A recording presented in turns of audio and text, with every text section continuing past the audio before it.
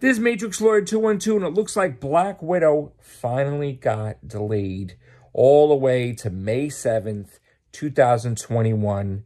Eternals got delayed till November 5th, 2021.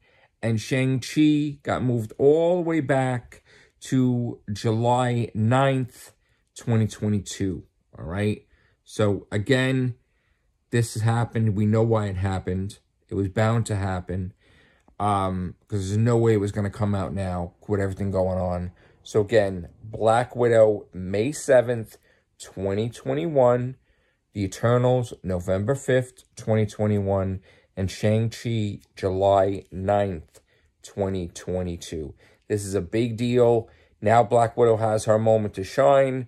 It should be more than enough time for all the movie theaters to reopen and for Black Widow to make a lot of money. Crazy stuff going on. Take care. Bye for now.